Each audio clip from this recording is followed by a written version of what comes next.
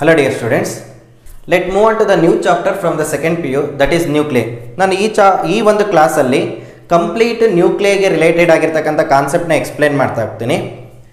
ನೋಡಿ, nuclei that is the nucleus of N atom. ನೋಡಿ, nucleus of N atom consisting of protons as well as neutron. ಯಾವುದೇ ಒಂದು ನ್ಯೂಕ್ಲಿಯೈನ ನಾವು XZA ಅಂತ represent ಮಾಡ್ತೀವಿ. X is the nuclei, Z ಅನ್ನೋದು number of protons, A is the number of protons plus number of neutrons. That is also called it as a number of nucleons ನ represent ಮಾಡುತ್ತೆ. Number of nucleons, that is Z plus N. Protons plus neutron number A represent ಮಾಡುತ್ತೆ. ಹಾಗಾದ್ರೆ neutron number ಏನಾಯ್ತು? A minus Z will give the neutron number. For example, ನೋಡಿ C612 ಇದೆ ಅಂತ ತಿಳ್ಕೊಳ್ಳಿ. ಇಲ್ಲಿ 6 ಅನ್ನೋದು ನಂಬರ್ ಆಫ್ ಪ್ರೋಟಾನ್ಸ್ ನ ರೆಪ್ರೆಸೆಂಟ್ ಮಾಡಿದ್ರೆ 12 ಅನ್ನೋದು ಪ್ರೋಟಾನ್ಸ್ ಪ್ಲಸ್ ನ್ಯೂಟ್ರಾನ್ ನ ರೆಪ್ರೆಸೆಂಟ್ ಮಾಡುತ್ತೆ. ಹಾಗಾದ್ರೆ ನಂಬರ್ ಆಫ್ ನ್ಯೂಟ್ರಾನ್ಸ್ ಏನಾಯ್ತು? A minus Z, 12 minus 6, that is equal to 6. 6 number of neutrons. So nuclei contains protons plus neutrons. There is no electrons inside the nucleus. ನೆನಪಿರಲಿ. There are different kinds of nuclei. One is the isotopes. Isotopes ಅಂದ್ರೆ nuclei having same number of protons but different atomic mass. Okay, A different ಇರಬೇಕು, Z same ಇರಬೇಕು, ಅದನ್ನ isotopes ಅಂತ ಕರಿತೀವಿ. The famous example is hydrogen isotopes, H11, H12, H13. ಇಲ್ಲಿ ನೋಡಿ, proton number same ಇದೆ, Z number same ಇದೆ, but atomic mass number ಏನಾಗಿದೆ? Atomic mass is different. Mass number 1 2 3. So A Z same ಇದ್ದು A ಡಿಫರೆಂಟ್ ಇದ್ರೆ ನಾವು isotopes ಅಂತ ಕರಿತೀವಿ. ಅದರ ರಿವರ್ಸ್ ಐಸೋಬಾರ್ಸ್, A ಸೇಮ್ ಇರಬೇಕು, Z ಡಿಫರೆಂಟ್ ಇರಬೇಕು, ನಾವು ಅದನ್ನು ಐಸೋಬಾರ್ಸ್ ಅಂತ ಕರಿತೀವಿ. Say this is the element sodium and neon, that is equal to, ನೋಡಿ ಇಲ್ಲಿ ನೋಡಿ 22 ಇದೆ, ಇಲ್ಲೂ ಕೂಡ 22 ಇದೆ. ಸೊ ಮಾಸ್ ನಂಬರ್ ಏನಾಗಿದೆ? ಸೇಮ್ ಆಗಿದೆ. ಅಟಾಮಿಕ್ ನಂಬರ್ ನೋಡಿ, ಇಲ್ಲಿ atomic number is nothing but proton number. Proton number ಇಲ್ಲಿ 11 ಇದೆ, ಇಲ್ಲಿ 10 ಇದೆ. So different. So this is called as ಐಸೋಬಾರ್ಸ್. Next one will be isotopes. Isotopes ಅಂದ್ರೆ ಯಾವುದೇ ಒಂದು ನ್ಯೂಕ್ಲಿಯಲ್ಲಿ ಸೇಮ್ ನಂಬರ್ ಆಫ್ ನ್ಯೂಟ್ರಾನ್ಸ್ ಇದ್ರೆ ನಾವು ಅದನ್ನು ಐಸೋಟೋನ್ಸ್ ಅಂತ ಕರಿತೀವಿ. ನೋಡಿ, ಇಲ್ಲಿ ಇದು ಅಟಾಮಿಕ್ ಮಾಸ್ 37 ಇದೆ, ಇಲ್ಲಿ ಪ್ರೋಟಾನ್ ನಂಬರ್ 17 ಇದೆ. ಸೊ ಇದರಲ್ಲಿ ನ್ಯೂಟ್ರಾನ್ ನಂಬರ್ ಏನಾಯ್ತು? Number of neutrons 37 minus 17, that is equal to 10 ಆಯ್ತಾ? 20 ಆಯ್ತಲ್ವಾ? This is 20. ಇಲ್ಲಿ ನೋಡಿ 39 ಮೈನಸ್ 90, ಇಲ್ಲೂ ಕೂಡ ಏನಾಯ್ತು? 20 ಆಯಿತು. ಸೊ ನಂಬರ್ ಆಫ್ ನ್ಯೂಟ್ರಾನ್ಸು ಈ ಎರಡು ನ್ಯೂಕ್ಲಿಯಲ್ಲಿ ಸೇಮ್ ಇದೆ. ಈ ಟೈಪ್ ಆಫ್ ನ್ಯೂಕ್ಲಿಯನ್ನ ನಾವೇನಂತ ಕರಿತೀವಿ? ಐಸೋಟೋನ್ಸ್ ಅಂತ ಕರಿತೀವಿ. ಇದ್ರ ಮೇಲೂ ಕೂಡ ನಿಮ್ಮ ಎಕ್ಸಾಮಿನೇಷನಲ್ಲಿ ಕ್ವಶನ್ಸ್ ಕೇಳೋ ಚಾನ್ಸಸ್ ಇದೆ. ನೆಕ್ಸ್ಟ್ ನೋಡಿ, nuclei mass is very small. kg ಅಥವಾ ಗ್ರಾಮಲ್ಲಿ ರೆಪ್ರೆಸೆಂಟ್ ಮಾಡೋಕ್ಕಾಗಲ್ಲ, because very small mass inside the nucleus. So nuclear ಮಾಸ್ನ ನಾವು ಅನದರ್ ಯೂನಿಟ್ ಇಂದ ರೆಪ್ರೆಸೆಂಟ್ ಮಾಡ್ತೀವಿ. That unit is atomic mass unit, R it is also called it as unified mass. ಅದನ್ನ ಹೇಗೆ define ಮಾಡ್ತೀವಿ ಅಂದರೆ 1/12 of mass of 1 atom of A carbon 12 isotope. ಅದನ್ನ calculate ಮಾಡಿದ್ರೆ we can get 1 divided by ಅವಗ್ರಾಡೋ number. ಅವಗ್ರಾಡೋ number 6.023 × 10⁻23. ಇದನ್ನು simplify ಮಾಡಿದ್ರೆ 1 atomic mass unit, that is 1 AMU is almost equal to proton mass ಮತ್ತು neutron ಮಾಸ್ಗೆ equal ಆಗಿರುತ್ತೆ. Because proton and neutron mass almost same. There is A neutron mass ಸ್ವಲ್ಪ ಜಾಸ್ತಿ ಇರುತ್ತೆ compare to proton mass, but almost same ಇರುತ್ತೆ. So that value is 1.67 × 10⁻27 kg. This is the mass of the proton and also mass of the neutron. This is also equal to 1 atomic mass unit. This is the unit used to represent the mass of the nuclei. Next, some other concept ನಿಮಗೆ ತುಂಬ important ಆಗಿ examination ಅಲ್ಲಿ ಕೇಳಬಹುದಂತಹ questions, that is based on radius expression. Properties of the nuclei ಅಲ್ಲಿ first size R radius. Radius is various as r is equal to r0 a⁻1/3. ಇಲ್ಲಿ r0 ಅನ್ನೋದು constant, ಹಾಗಾಗಿ ಎರಡು ನ್ಯೂಕ್ಲಿಯೈನ ತಗೊಂಡ್ರೆ r1/r2 is equal to r0 cancel ಆಯಿತು, a1/a2⁻1/3. ಇದನ್ನ ಯಾವ ರೀತಿ ಕ್ವಶನ್ ಕೇಳ್ತಾರೆ ಅಂದರೆ 2 nuclei having A mass number ratio 1:8, then what will be the radius ratio ಅಂತ ಕೇಳ್ತಾರೆ. ನೋಡಿ, ಇಲ್ಲಿ ಸಬ್ಸ್ಟಿಟ್ಯೂಟ್ ಮಾಡಿದರೆ 1 divided by 8 whole to the power of 1/3. ಇದನ್ನ 1 cube into 2 cube ಅಂತ ಮಾಡ್ಕೋಬಹುದು, whole to the power of 1/3. So cube get cancel out, this is becomes 1/2. So radius ratio ಏನಾಯಿತು 1:2 ಆಯಿತು. ಈ ಥರ ಪ್ರಾಬ್ಲಮ್ ನಿಮ್ಮ ಎಕ್ಸಾಮಿನೇಷನಲ್ಲಿ ಕೇಳ್ತಾರೆ. ಅದರ್ವೈಸ್ ಏನು ಮಾಡ್ತಾ ಇದ್ದಾರೆ, ರೇಡಿಯಸ್ ಒಂದ್ರದ್ದು ರೇಡಿಯಸ್ ಕೊಟ್ಬಿಟ್ಟು ಇನ್ನೊಂದು ಎಲಿಮೆಂಟ್ ರೇಡಿಯಸ್ನ ಕೇಳ್ತಾರೆ ಯಾವಾಗ ಮಾಸ್ ನಂಬರ್ನ ಕೊಟ್ಟಾಗ.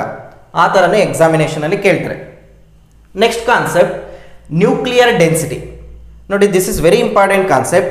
Nuclear density independent on mass number. Nuclear density mass number ಮೇಲೆ ಡಿಪೆಂಡ್ ಆಗಿಲ್ಲ. ಈಗ ಎರಡು ಎಲಿಮೆಂಟಿನ ಡೆನ್ಸಿಟಿ ರೇಷಿಯೋ, ನ್ಯೂಕ್ಲಿಯರ್ನ ರೇಷಿಯೋ ತಗೊಂಡ್ರೆ ನಮಗೆ 1:1 ಬರುತ್ತೆ.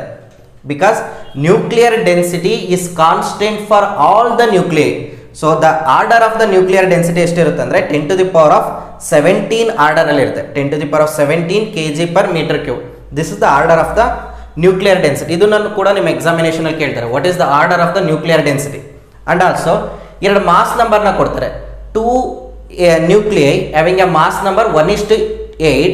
ಹಾಗಾದರೆ what is the density ratio? Density ratio is equal to 1:1 because nuclear density ಅನ್ನೋದು ಮಾಸ್ ನಂಬರ್ ಮೇಲೆ ಡಿಪೆಂಡ್ ಆಗಿಲ್ಲ. This is one more important concept. Next ನೋಡಿ, ನಾನು ಇದನ್ನು ಎಕ್ಸ್ಪ್ಲೇನ್ ಮಾಡ್ತೀನಿ. First nuclear mass.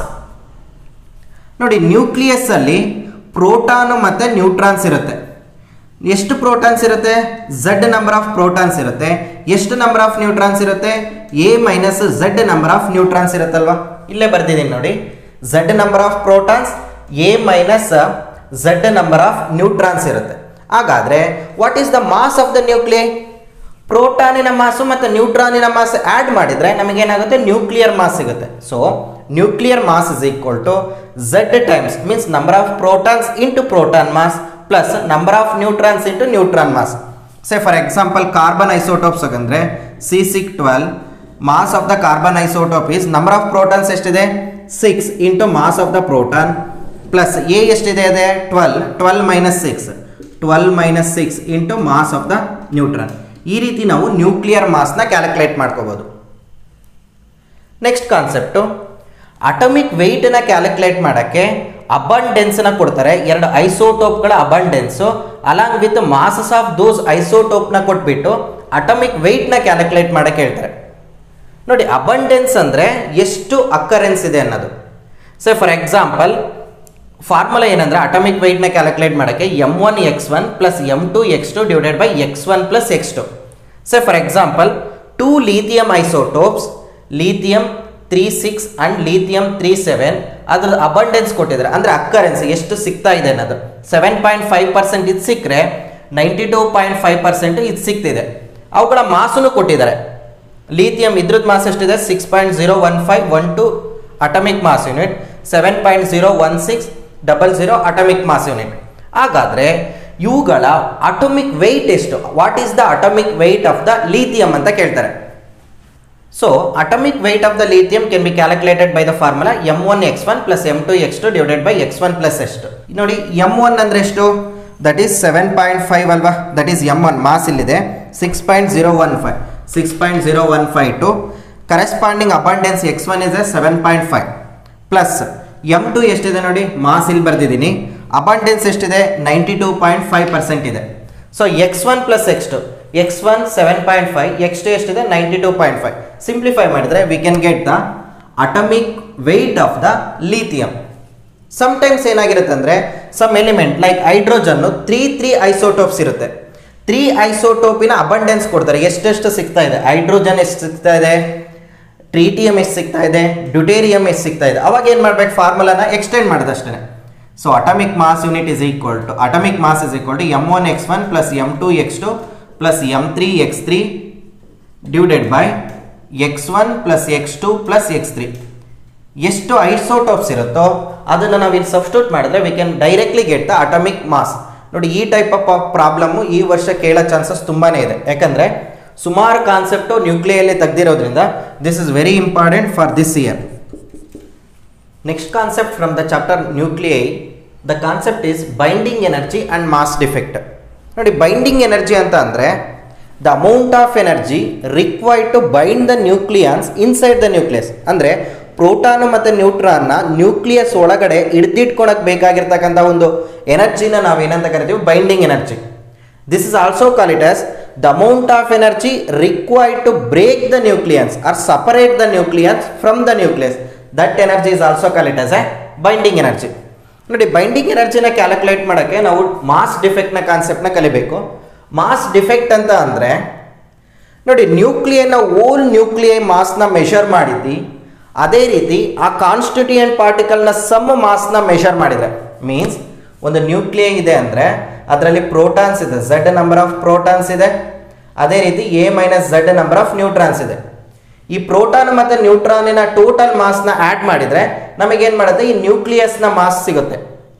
ಈ ಥರ ನಾವು ಮಾಸ್ನ ಕ್ಯಾಲ್ಕುಲೇಟ್ ಮಾಡಿ ಓವರ್ ಆಲ್ ಅಕ್ಚುಯಲ್ ಮಾಸ್ನ ಕ್ಯಾಲ್ಕುಲೇಟ್ ಮಾಡಿದರೆ there is some difference, slightly difference ಬರುತ್ತೆ. Means actual mass of the nucleus is less than the sum of the constituent mass. That difference ನ ನಾವೇನಂತ ಕರಿತೀವಿ, mass defect ಅಂತ ಕರಿತೀವಿ. ತುಂಬಾನೇ ಕಡಿಮೆ ಇರುತ್ತೆ.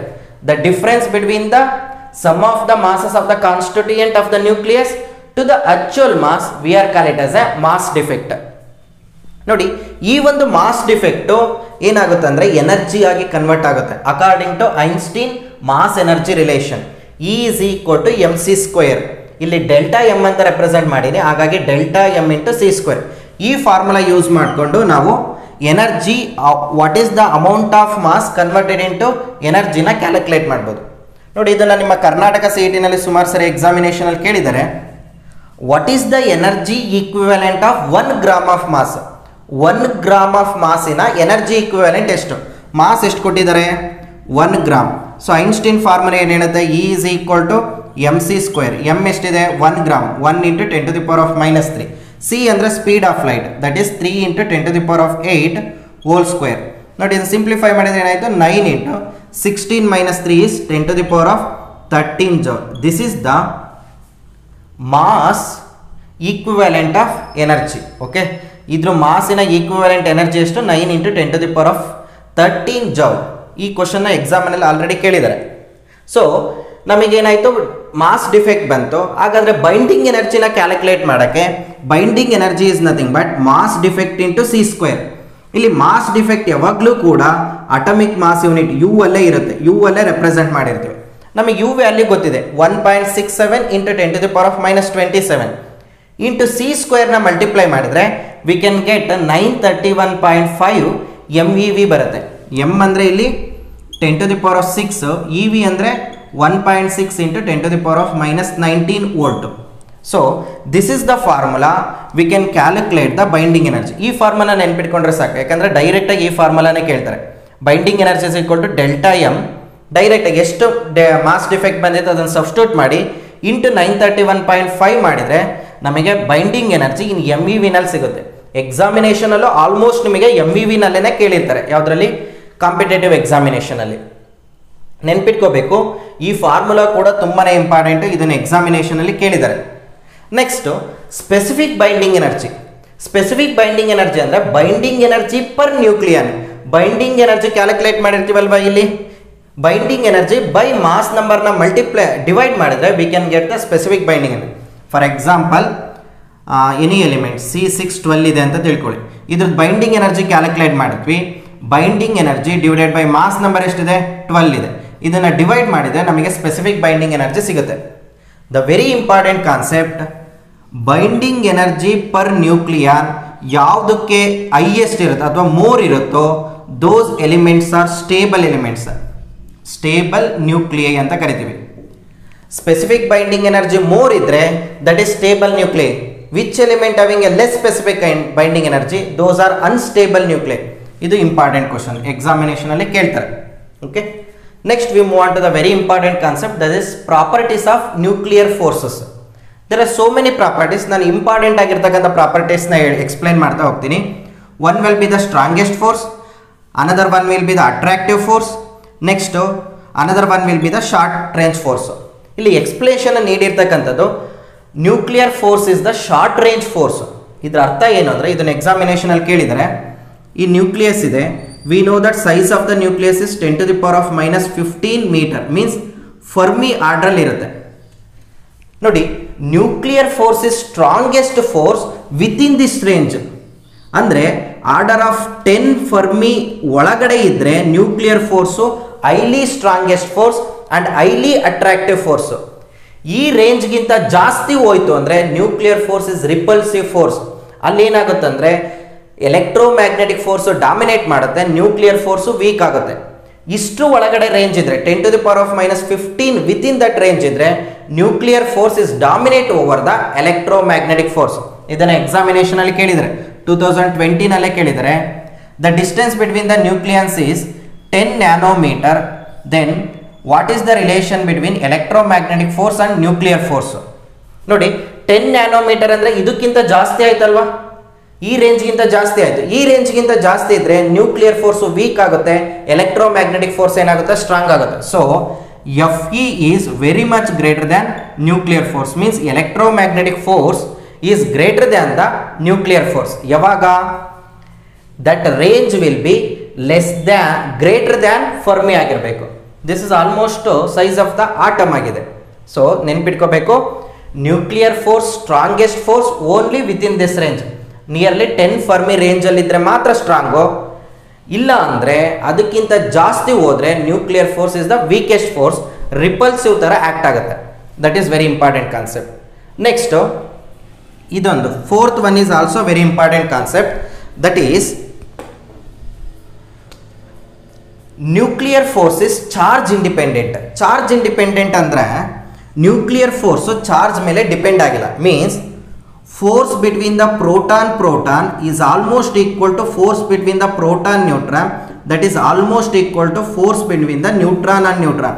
ಅಂದ್ರೆ nuclear force between the proton measure ಮಾಡಿ force between the proton neutron, ಅದೇ ರೀತಿ nuclear force between the neutron measure ಮಾಡಿದ್ರೆ ಎಲ್ಲವೂ ಆಲ್ಮೋಸ್ಟ್ ಈಕ್ವಲ್ ಇರುತ್ತೆ. ಆಲ್ಮೋಸ್ಟ್ ಈಕ್ವಲ್ ಇದೆ ಅಂದ್ರೆ ಈ ಚಾರ್ಜ್ ಮೇಲೆ ಏನಾಗಿದೆ, ನ್ಯೂಕ್ಲಿಯರ್ ಫೋರ್ಸ್ ಡಿಪೆಂಡ್ ಆಗಿಲ್ಲ. ಬಿಕಾಸ್ ಇವೆರಡು ನ್ಯೂಟ್ರಲ್, ಇದು ಒಂದು ಪಾಸಿಟಿವ್ ಚಾರ್ಜ್, ಇನ್ನೊಂದು ನ್ಯೂಟ್ರಲ್ ಚಾರ್ಜ್.